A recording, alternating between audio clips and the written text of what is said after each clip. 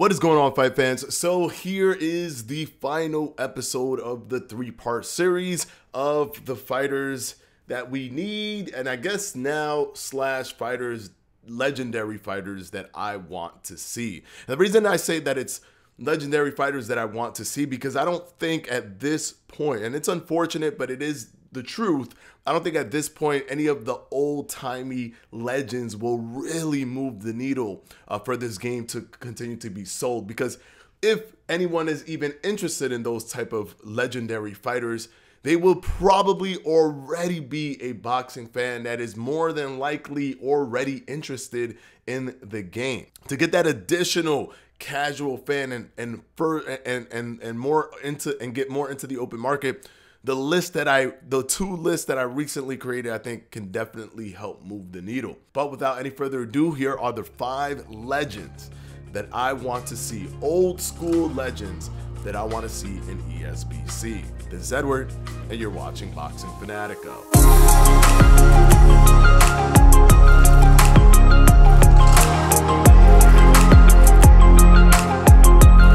Now, by no means am I saying that this list must happen. I just reiterated that in terms of selling, it's not a big deal, but also in terms of me wanting them to kind of fill in that legendary roster, it isn't a big deal to me either. They already have a lot of the legends that I really like. For example, Sugar Ray Robinson, Muhammad Ali, Jack Dempsey. So they have such a good chunk of legends. But these are the ones that are super interesting to me, and I would be additionally happy and excited if they added them. But of course, it's not a make or break. So let's get into the list with number 5, Sonny Liston. Now, Sonny Liston didn't fight much, but he was a beast when he did fight. I believe his record is 50-4. And one of his losses was a little bit early on in his career, and he avenged that loss incredibly fast, then went on a streak of just beating a bunch of guys and knocking people out, and then went up against the Olympic gold medalist, Cassius Clay at the time, who we now know him as Muhammad Ali, and lost that fight. And it was a shocker because this was the fight that proved that Muhammad Ali was the real deal. And then they did the rematch and Muhammad Ali beat him again. So Muhammad Ali had his number, but just to show how good of a win it was for both of those fights for Muhammad Ali to win it, Sonny Liston didn't lose a fight for a long time after that. He continued to knock people out and run through the division. He just couldn't beat Muhammad Ali. That was the only person that he couldn't beat. And then at the tail end of his career, he had a loss. There is no shame in losing to a young Muhammad Ali. And I would love to see Sonny Liston in here because it brings that juxtaposition with Muhammad Ali. Although Muhammad Ali has a lot of rivals that you can kind of put together, like a George Foreman and Joe Frazier, which is probably the best rival, and we have that in the game now. So really, it's not a necessary thing, but it is an awesome addition to have Sonny Liston in the game. Now, let's go ahead and move on to number 4. Henry Armstrong, with a record of, I believe, 149 with 20 losses and 10 draws. He was a multi-division champion beast. Before it was really even a thing to go up multiple divisions, he was the first ever to go up 3 weight divisions and win titles, world titles in those 3 divisions. So he was the first to kind of pioneer that multi-level division championship wins. Henry Armstrong during his heyday was no joke, and he would be an awesome addition. He sparked everything we see now with people that are modern times multi-division, like a Manny Pacquiao, for example, who's an 8-division champion. But Henry Armstrong did it when there were just like 3 or 4 divisions total. So for him to pull it off during that time where if you needed to move up to another division, the gap was super far, is incredibly impressive. And I would love to see Henry Armstrong in Esports Boxing Club added as a legend. Now let's go ahead and move on to number 3. Archie Moore, with a record of 186 wins, 23 losses, and 10 draws.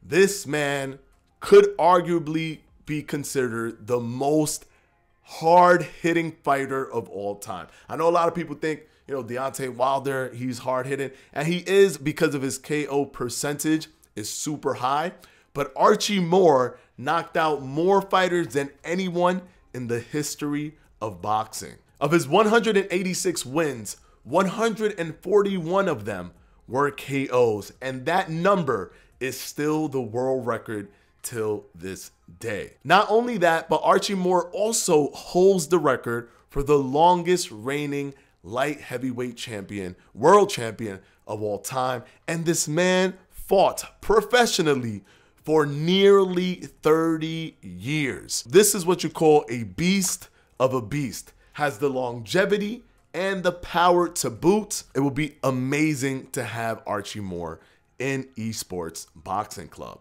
And I'll be ecstatic if he was in it. All right, let's go ahead and move on to number 2. Now, number 2 and number 1 caters to my fighting style that I enjoy, that I love to watch. I have a bias towards technical fighters. There's something about them that just, I appreciate that art, and I'm thoroughly entertained by a technical fight. As much as many people are entertained by knockout fights and stuff, and those are entertaining, don't get me wrong, but I'm thoroughly entertained by someone who can outsmart someone, who can play chess in the ring. It entertains me. And these last 2 people kind of fit that mold, but the interesting thing is I've never seen them in a boxing video game, and not seeing them in a game makes it more interesting to me. If I haven't seen you in a boxing video game before, for some reason it makes me more curious to see you in ESBC. Number 2 is gonna be Nicolino Locke, and he was an Argentinian fighter who had amazing defense.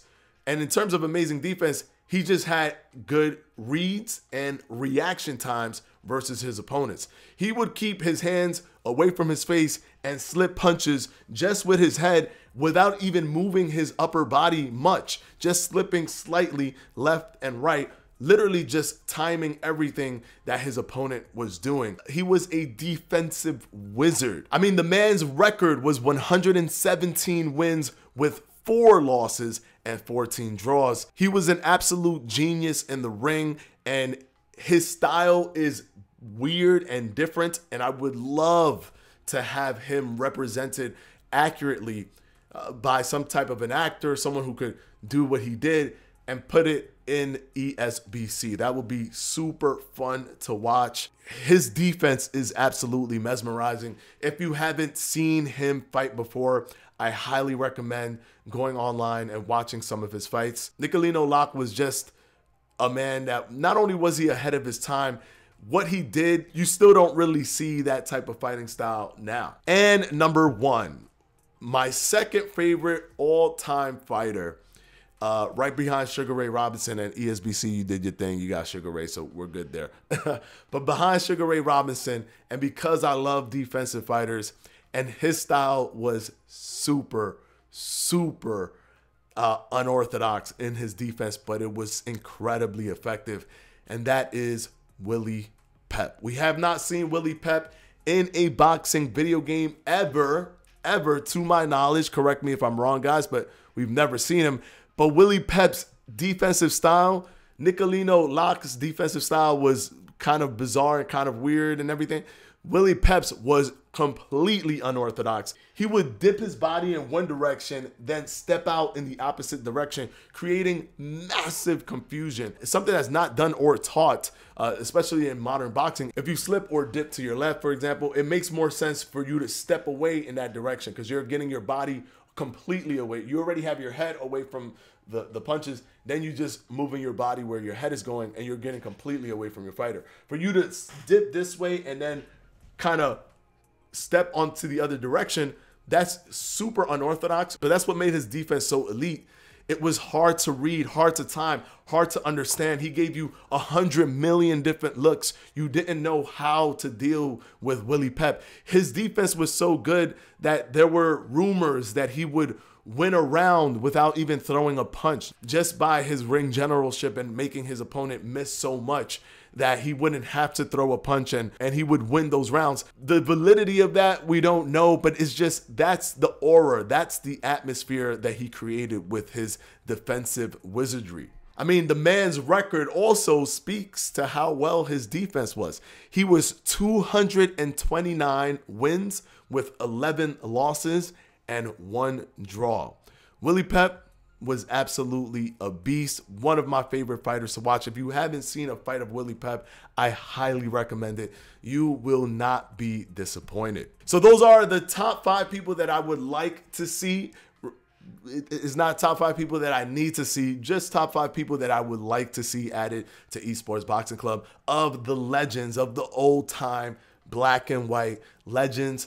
And if they are added, that would be fantastic. If they're not added, it's still okay. We still got a good list of people. And I really lean a little bit more towards modern day fighters anyways, but it would still be an awesome added addition. That's it for today's list. This is Edward from Boxing Fanatico, and I'll see you next time.